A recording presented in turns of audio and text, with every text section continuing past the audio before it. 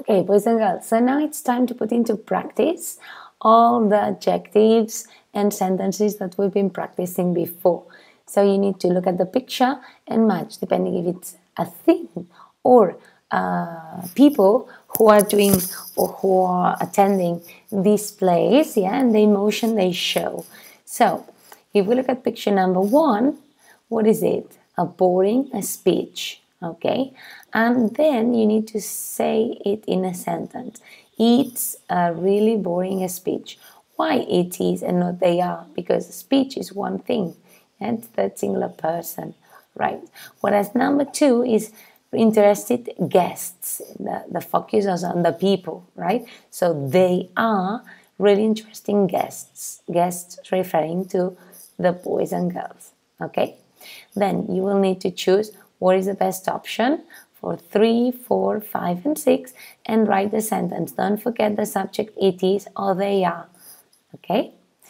Now we turn into the next page and you will need to choose what is the best option.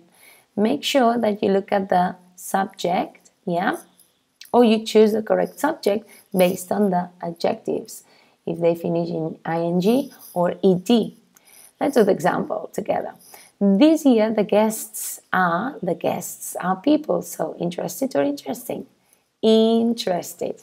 Okay, very good.